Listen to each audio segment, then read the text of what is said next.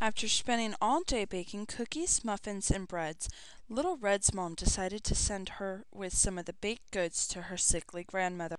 Little Red is always excited to see her grandmother, but today was extra special. She gets to walk to Grandma's house all by herself.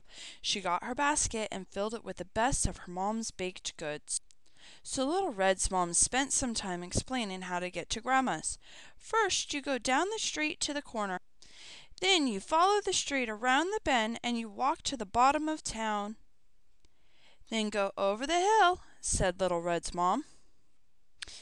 Mom continued with, and through the woods.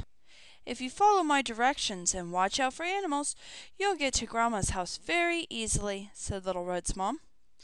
Little Red's mom gave her a big hug and a big kiss and sent her out the door to Grandmother's house with baked goods in the basket and directions in her head.